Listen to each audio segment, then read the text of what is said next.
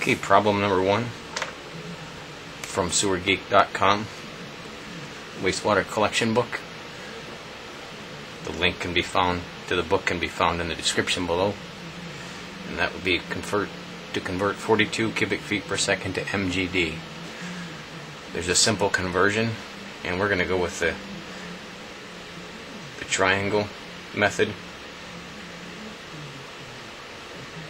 That is, cubic foot per second equals 1.55 times MGD. Well, cubic feet per second, 1 cubic foot per second is the same as 1.55 MGD. So we're really simple. Take the 42 cubic feet per second, put it on this part of the triangle, and since that's on top, it's 42 divided by 1.55, and that's going to be feet cubed per second.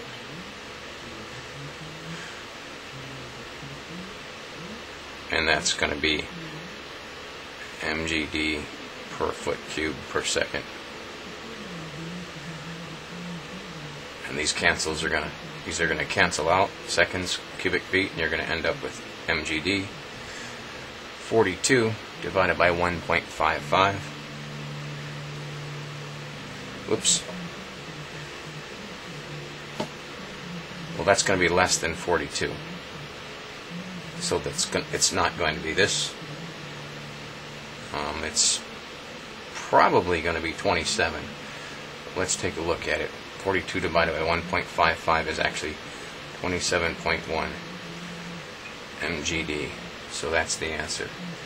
So actually, before you even pick up a calculator, you could look if the formula is 42 divided by 1.55, it's almost certainly going to be B. We don't need a calculator for this one, but just for fun, if you're into that sort of thing, punch it in.